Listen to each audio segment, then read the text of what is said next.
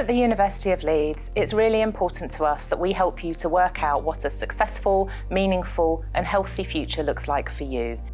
The employability team is here to support you every step of the way, and we'll do things like directing you to the right opportunities, offering mock interview, support appointments, as well as checking our applications. We're trying to work hard to design a curriculum where we can encourage you to think about the range of skills that you're developing whilst you're also studying, but we're also trying to turn your attention to what you're learning whilst you're doing paid employment, volunteering, gaining work experience, and even being involved in extracurricular activities through the societies, for example. We have a whole team of dedicated careers staff who you can book a one-to-one appointment with. We offer that as a drop-in service, mock interviews, or for students who perhaps are unsure about what they want to do, a longer guidance appointment with a careers consultant. We're here to help support students to achieve their ambitions, both at university and beyond.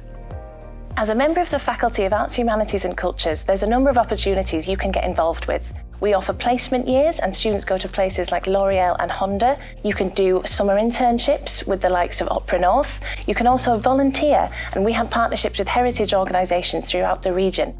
So if you came to the School of Fine Art, History of Art and Cultural Studies, you're likely to come out with a range of very broad critical skills that will enable you to approach the world in which you're living in with a critical, reflective approach. You'll come out with a range of theoretical ideas which will enable you to understand the framing of the world in which you live in and the historical past. You're going to also acquire a set of practical, creative skills, such as learning how to paint or sculpt, but also film and video, sound recording, even music, and social media. We have students who go into the heritage sector. They might end up working for museums like the Victoria and Albert Museum, or the British Museum, Tate Modern or Tate Britain. Or they might go and work for more independent artist-led organisations such as the Tetley in Leeds or the Icon in Birmingham.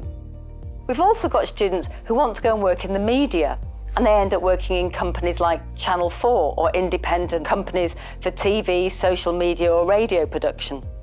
And we also have students that actually take these skills, these creative, innovative, flexible skills, into jobs which have really nothing to do with art, but actually they go and work for companies like L'Oreal or Google or Adobe, and they're taking all of these transferable skills into a whole range of other jobs where they might work in the fields of marketing or promotion, for example. And we also have students who go and work in the third sector. They want to work in charities across a whole range of different subjects, whether they be youth or sustainability, environment. And what I like to say is, no matter what job you go on to do after you've left the School of Fine Art, History of Art and Cultural Studies, you'll always go into those jobs with a very particular way of critical and reflective thinking.